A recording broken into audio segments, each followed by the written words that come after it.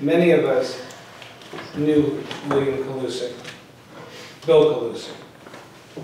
I, amongst some of you, had the pleasure of serving with him on council and later as mayor. Mr. Colussy was not a trained engineer.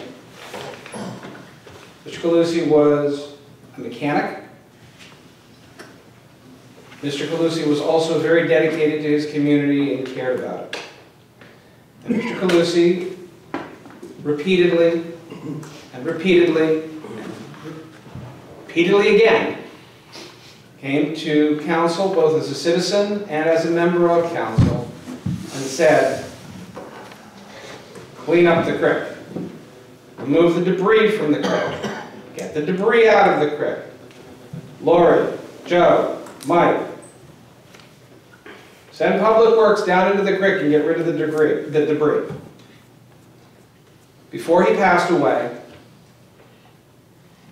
Mr. Colussy worked with Joe Seitz, our engineer, to come up with a plan for what it was called, trash rack, Joe? Yes. Yeah. For a trash rack.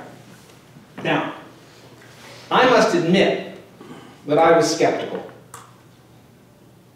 Personally, I looked at it and said, I don't know that the debris is the only thing or the major thing causing the flooding in our community. On Wednesday, I also had the pleasure of going to the University of Pittsburgh to watch a group of students. We are very lucky. Dr. John Euler, who I only thought of as a historian, because those are the articles that I have read.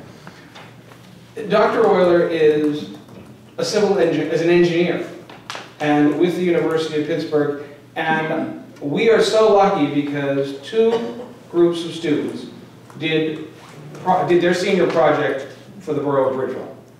One was on the McLaughlin flooding. It will be available at some point. I would encourage you to listen to the 45-minute presentation. The individuals compared the June 20th flooding to a September rainfall. The end conclusion, and I leave it to you to take your own conclusions away from their presentation. What I left with was Bill Colussy was right. They pointed out that the debris, that the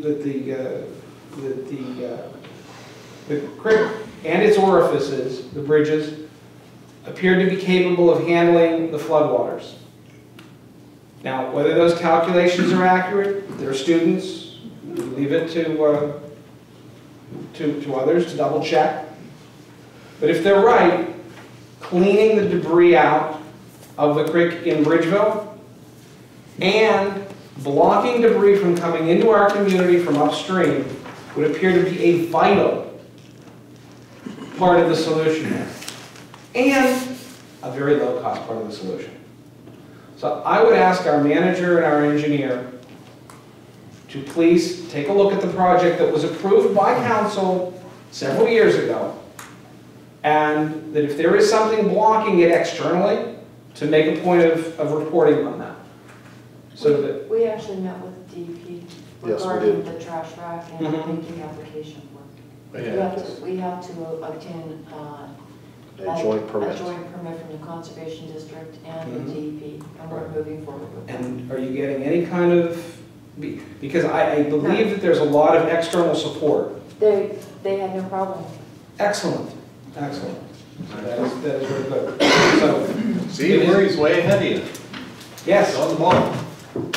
Yes, I wish she was ahead of Councilman Colussy. You know, because he was the one, and it is really nice to remember him and his contribution.